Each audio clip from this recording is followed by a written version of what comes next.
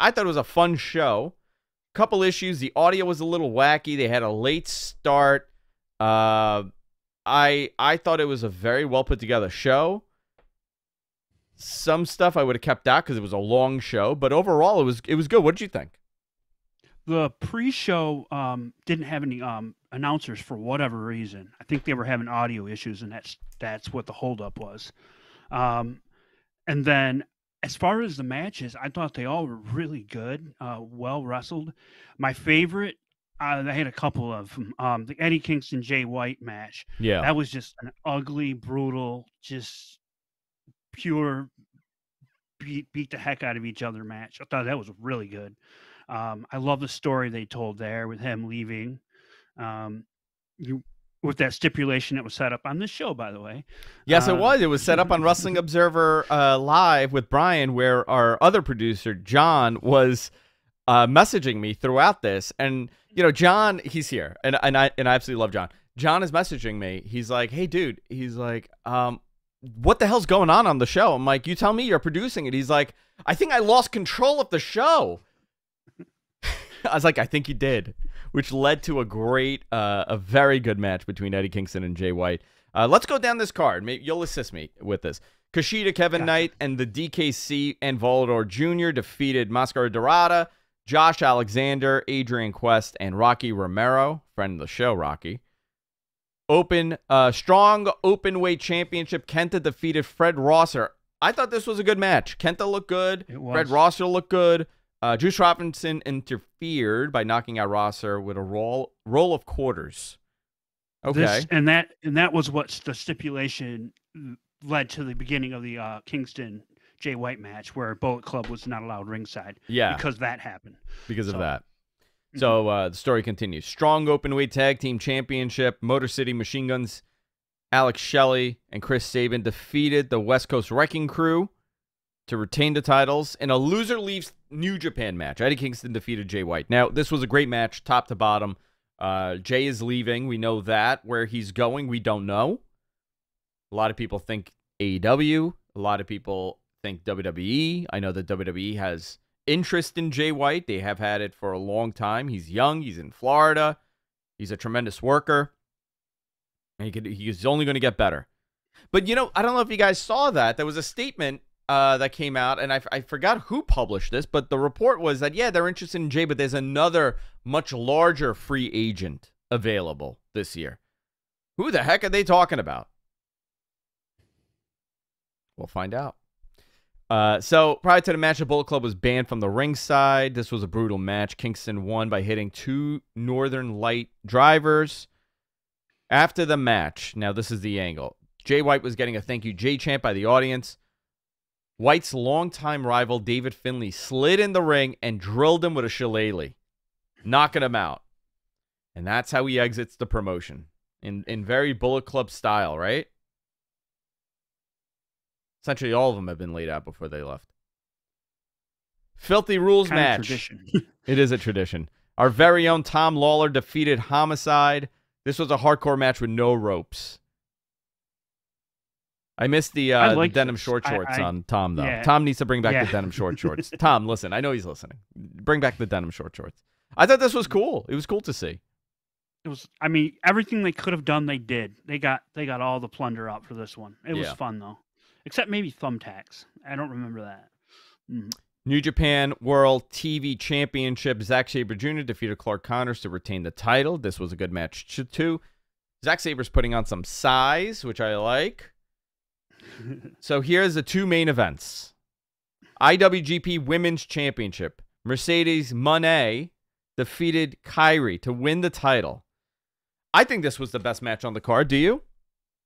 Yeah, I do. I think it was the best worked. I know the crowd was into it because I don't know if you noticed it, but I noticed the crowd wasn't coming through very well for most of the show. No, it wasn't. But I know people that were at the show. Yeah. I know a lot of people at the show, and I was asking them, and they said, no, it was loud in here. Here's the other thing. You know, talking about the crowd, you know who was there? Bayley was there. Yep. Naomi was there. Naomi was there. CM Punk was there in the crowd. Our very own Dave Meltzer was there. With Garrett, right? With Garrett. Dave's arms look great, by the way. I don't know what that guy does. I was asking him, I'm like, what's your trick? He's like, He's like, he looked at me and he's like, I just lift weights all day long. He just has dumbbells in his hand all day. That's how he writes the Observer. He just pounds on the keyboard with the dumbbells. It's unbelievable, that man, the physique he's in. It's actually, guys, if you've never met Dave, you know, the photos do no justice. He's jacked to the gills. It's unbelievable. Love it. But Mercedes looked great in this match. Kyrie looked great in this match. This is really cool. This was very, very cool to see Mercedes in this. She's in her element. You know, she loves professional wrestling. She studies tapes. She was training with Hoovy for a little bit. You know, changing her moveset. You know, this is someone that really cares about her presentation and cares about her positioning and cares about the match quality, and it showed here. And this was a very good showing for her. Her finisher really, really looked better on this time out. Yeah, because really it wasn't camera really angle her fault. wasn't as yeah. The camera angle was a little off on it, but yeah, it got the point across. It was definitely a solid finisher. It was a great match. Yeah, it was a very good match. And I'll go as far as to say that if it weren't for the next match, who was in the next match, it could have main evented.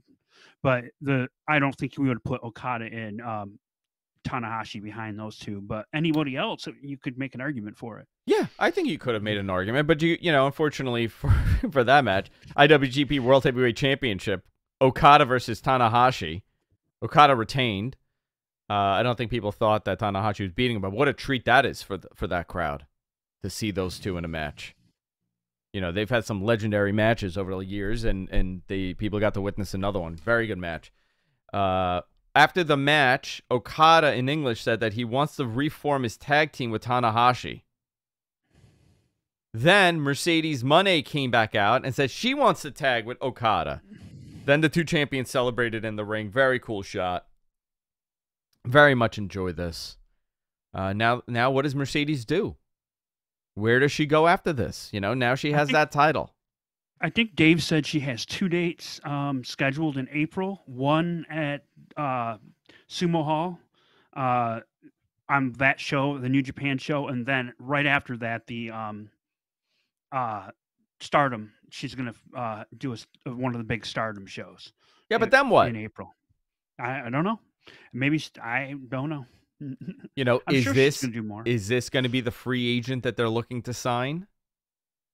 You know, Could be. It could be. You know, you bring her in to put that title over and get some new eyeballs and bring, you know, subscribers to New Japan World. And, you know, New Japan is in a revamping stage right now. They had 3 terrible years. They had 3 really, really bad years. They lost the Bucks. They lost Omega. Things slowed down. They were still hanging on. Injuries happened. The pandemic happened. And, you know, Japan is still not fully at 100% with the way that you engage with a live audience. So they have taken many, many steps back. And this was a shot in the arm for them. And a very positive move. Mm-hmm. So not to start any rumors, but could Revolution is 2 weeks away? Could she somehow show up? You know, get involved in that one angle. She could, or she could go back to WWE after this program, and this was a nice little excursion for her to go to New Japan and get it out of her system. Some people could see it that way.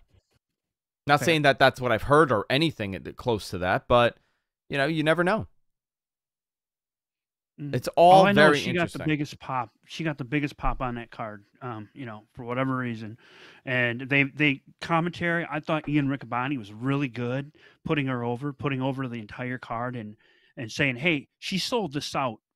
Her match was the only one on this card when it was sold out. Given it's only like a 2,500 seat arena, but."